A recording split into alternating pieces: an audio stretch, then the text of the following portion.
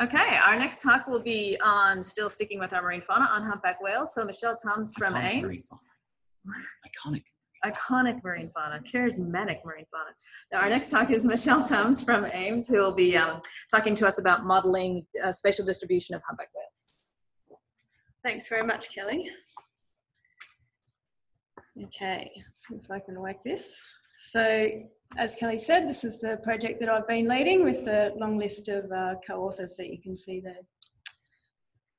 So firstly, some background about humpback whales. There's about 33,000 humpback whales that migrate annually up the coast from their feeding grounds in Antarctica to give birth and breed in the warm tropical waters of the Kimberley, and the same happens on the east coast of Australia. The northerly migration occurs in July and August and is shown on the red arrows on this map here. So, whoops, top one. So it occurs further offshore, and the southerly migration occurs in September and October and occurs closer to shore. So they have these aggregation areas that have been found, and they occur at Pender Bay here, at Camden Sound, and at the Foston Tasmanian Shoals area. And I'm not sure if you can see on this map, but there's a dotted line around here, which is supposed to be the calving area. It's meant to be between, was thought to be between the Laspides and Camden Sound. And so whaling caused almost total population collapse of both the east coast and the west coast population of humpback whales, and that occurred in the early 1900s, of course, and since then they've recovered. They're now listed as vulnerable, and they've been doing so well. Some have actually even suggested that they get delisted. So a lot of the information that I've just described, all of that knowledge, we have to thank Kurt and Michele and Jenna. They've been doing surveys on humpback whales for about the last 3 decades. There's also been extensive area and boat surveys, not only done by the Centre for Whale Research, but also industry, government, tourism, and a lot of these surveys have been done for environmental impact assessments for industry. And so the individual data sets have been analysed and reported on, but a lot of it is in the grey literature, and so not available to be used often for management. So recognition of all these data sets really offered an opportunity to synthesise this data and to quantify the spatial distribution and critical habitats and the important drivers of their distribution, which is pretty much unknown for the West Coast population. So, of course, the Kimberley area, as we've heard many times already, it's remote and it's very large, and so combining all of this data is really prudent, this existing data, and synthesising it all together can allow for powerful new insights. And this is what we really need to get a holistic approach to better inform management strategies of this population. So our objectives were to amass all the data to develop spatial models of humpback distribution and abundance in the Kimberley, to quantify the important habitats, to understand the drivers of distribution, and a further objective was to advise on future monitoring of humpbacks, especially in the Lower Camden Sound Marine Park. So I don't expect you to read everything in this table. It's really just to show all the data sets that we used here and to show that they were quite extensive. And all told, it encompassed 13 years and 691 sample days. 18,000 whales were counted across all of those surveys. We used 2 different types of modelling here. The first and the preferred method was density surface modelling, and with this type of modelling we combine distance sampled with generalised additive models to predict density. And you predict that density from environmental covariates. And one of the really great things about distance sampling and this method is that it accounts for incomplete detectability. So with distance sampling, it's understood that not all animals are detected, and this is just, whoops, that's the wrong button again, and this can be shown here on this little schematic. So on the x-axis we have distance from the observer, so distance that the whale is from the observer, that is, and on the y-axis the probability of detection. So the further the whale is from the observer, the less opportunity we have to detect the whale. So by fitting this detection function, then we can allow for the number of animals that we've missed and adjust our estimates accordingly. And the method also accounts for survey effort.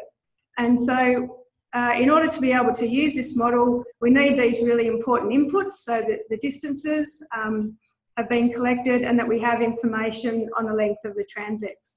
And so where we don't have these inputs, and this is often the case for some of the unsystematic sampling that we have used here, we've been using a species distribution model approach, and in particular this one called maximum entropy.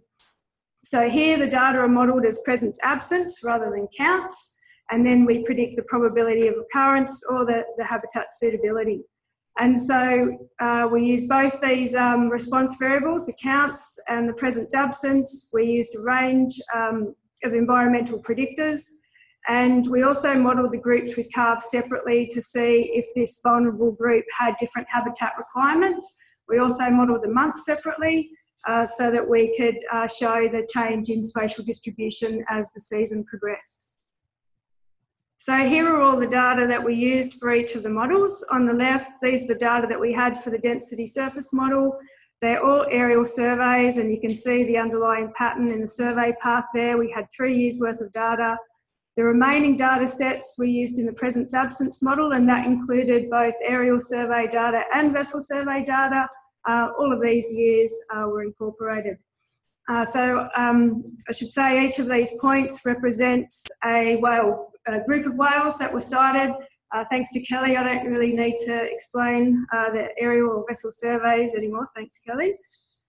And so I'll just jump straight into the results of the density surface model. So we used all those environmental predictors that I mentioned, and we tested all combinations of those.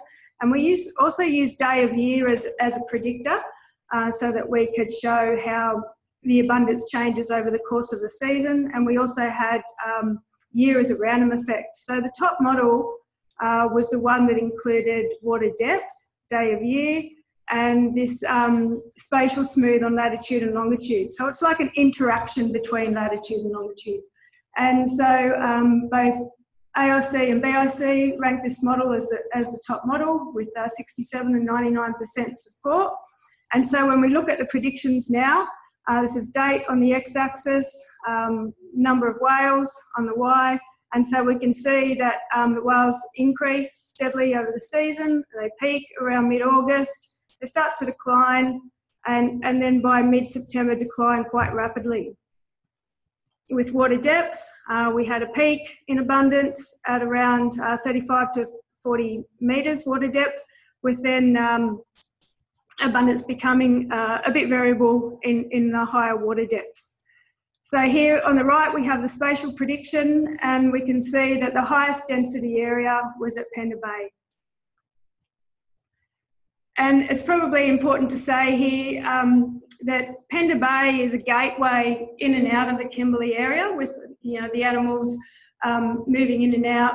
And so this could account for the fact that there's quite high density at Pender Bay as compared, say, to somewhere like Camden Sound, which is considered the endpoint of the migration and the breeding grounds.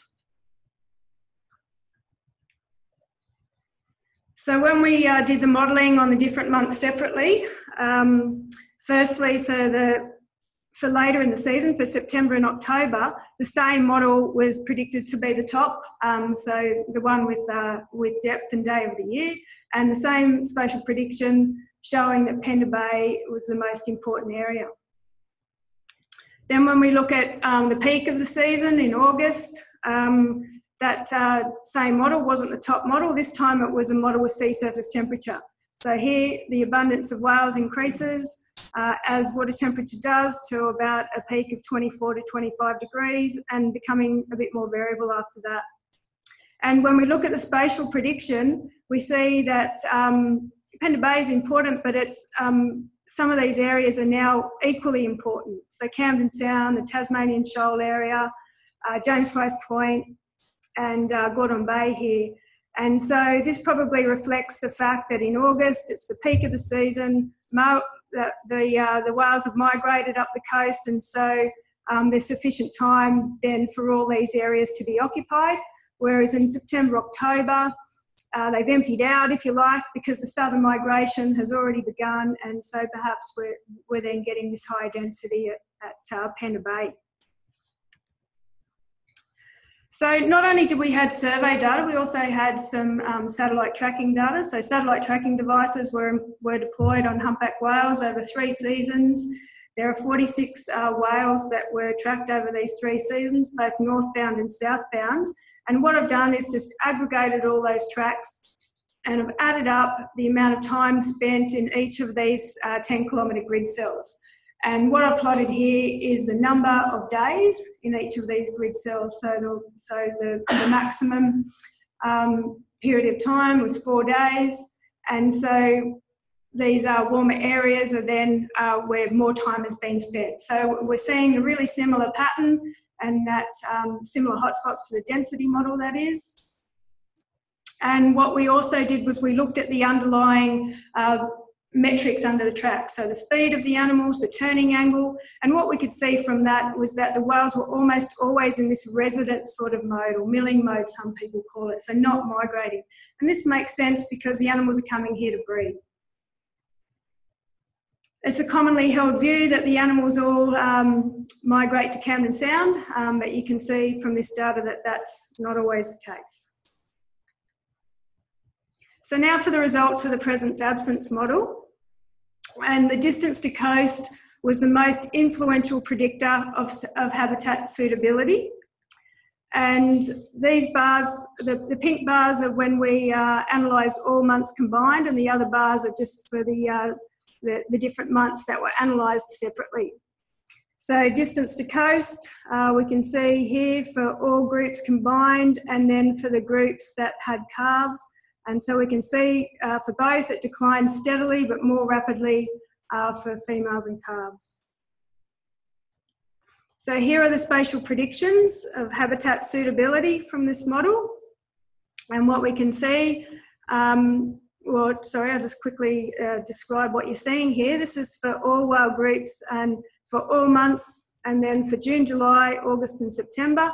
So we can see that the areas that are important are the coast of the Dampier Peninsula, this Frost and Tasmanian Shoals area, and Camden Sound. And then when we look at the different months, we can see this similar pattern that I showed before with the density model, that the animals this is their northerly migration, so they're occupying these more southerly sites. As the migration progresses, they're occupying the more northerly sites. As the northern migration starts, then they're emptying out of Camden Sound and only being found in these more southern sites. So here are the predictions for the groups with calves, and it's pretty much the same story, so I won't go over it again, but the main point is that this distance to coast. So the animals are much closer to coast than all whale groups combined. And what we can also see is that in June, July, we've got groups with calves down here in the southern part of the Dampier Peninsula, when, as I said before, there's this commonly held view that all of the animals are calving in Camden Sound. I should say as well that I've overlaid on these maps, this large box is the Commonwealth Marine Reserve, and this little triangular one in here is the Lallingarram Camden Sound Marine Park. So you can see that it's well covered in terms of covering that hotspot at Camden Sound.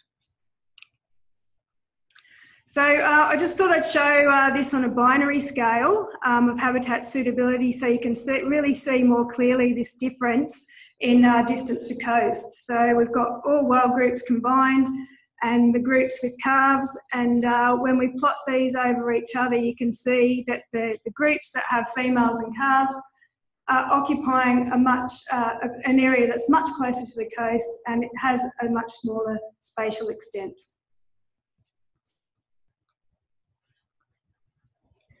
So future monitoring. I also said that this was one of our objectives of the project, and so how to monitor humpbacks into the future. we started to think about whether we could do this using very high resolution satellites. Some of you might have heard of WorldView 2 and WorldView 3, got mentioned yesterday, I think. It's operated by Digital Globe. WorldView 2 has 50 centimetres on ground resolution and WorldView 3 has 30 centimetres. And we decided first that we would see if there were any archived images in the WorldView 2 catalogue, and we did find one that was suitable. There was one that was taken over James Price Point. It coincided at a similar time where we had some surveys so we could compare the results. And I'll just show you those results quickly. And we managed to get this, this image without paying for it, just on an evaluation licence, which was really great because it didn't turn out to be that useful in the end. So the top 8 images are all boats. They're quite easy to see. And these bottom 12 images we think are whales or whale-related features, and they probably don't look very much like whales to you, but the size of them gave the indication that they were. Maybe this one looks a little bit more like a whale, but these are surface features. Humpback whales don't spend a lot of time at the surface, and when they do, they're partially submerged. And when they go under, they leave these footprints, which might be some of these features that we're seeing here. But anyway, we determined that the resolution of WorldView 2 was probably just not quite up to it. So what we did was we tasked the WorldView 3 satellite. We took an image over a 425 kilometre square area in the peak of the season, and we did this over the marine park.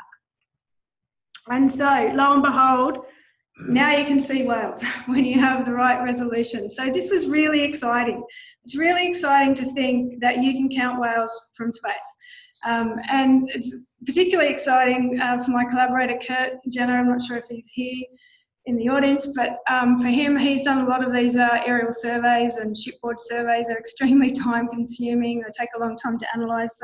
So it is really exciting. And so for those of you who are still awake, you might be able to see that one of these things is not like the other. And of course, there's a boat here, and you can see that boats are really easily distinguishable because they're entirely on the surface and their edges are obviously really clear, unlike whales that are partially submerged. But so, of course, there's always downsides to all of these things. The costs of the WorldView 3 satellite are really, really high. And so it's something like $70 per square kilometre. So it's still very expensive, but the costs are coming down all the time. When we first started looking at WorldView 2, it was really expensive. Then they launched WorldView 3 and the costs had come down. Now they've launched WorldView 4 even. So they're coming down all the time. So I think it's good to still start to address the cost benefits of this type of technology. So it's a lot more, up to 10 times the cost of boat surveys, even up to 50 times the cost of aerial surveys. But there's really a lot of benefits to this type of monitoring. I mean, obviously you get this information in an instant, and the analysis time is a fraction of that required for traditional surveys. At the moment, of course, because of the costs, it's probably only really, we can only really implement it for small areas like Camden Sound or Pender Bay. But if we really want to know something about, or if we really want to estimate abundance over the whole region of the Kimberley that humpback whales use, then we're never going to be able to afford that. And so aerial surveys and boat surveys still have a role to play there. So it really depends on the question that we want to address. And I think I've just put in the bottom there how many whales we counted in that imagery. So in the WorldView 2 imagery, we were developing an automated algorithm that uses shape. But here, to train that algorithm, Kurt actually counted these images by eye, and there were 32 whales. He even tells me he saw 8 calves. He hasn't sent me a picture of those yet. And then in the other image, there were 25 whales, and including 6 calves. And these, this was comparable to what we saw in the traditional surveys. So the key outputs and considerations and implications. So we've quantified the spatial and temporal abundance and habitat suitability of humpback whales in the Kimberley. And these distribution maps that we've produced are going to be really useful to evaluate the potential effects of current and proposed human activities on humpback whales in the Kimberley. And it's because we've been able to produce a map that shows the actual number of animals that could be impacted in a particular area. So they'll be really powerful. We found that the abundance was highest in Pender Bay and across the entire season, with Camden Sound important, but mostly important only in August. Whales in Pender Bay have only limited protections that are provided by the designation of the area as a multiple use zone with the Kimberley CMR. So we really think that given the really high abundances that occur here over the entire breeding season, we suggest that it should be given marine park status. So the calving and nurturing areas were closer to shore and smaller in spatial extent, and the calving areas extend southwards along the Dampier Peninsula rather than being confined to the Camden Sound area. And I should highlight here a new paper by Lynn Irvine. She's a PhD student I co-supervise. It comes out this week in Marine Mammal Science, and she shows that significant numbers of humpback whales were born at Ningaloo, and suggests that a substantial part of the migratory corridor along Western Australia might in fact be important for calving, not just these confined and discrete localised areas. So whilst I've said this data has been really useful and powerful, what you might have noticed is that the data is quite old now. So there hasn't been a systematic survey of the entire Kimberley area that's used by humpback whales since 2007. So it's really now pretty crucial that we have a monitoring program implemented to manage them into the future. Thank you very much.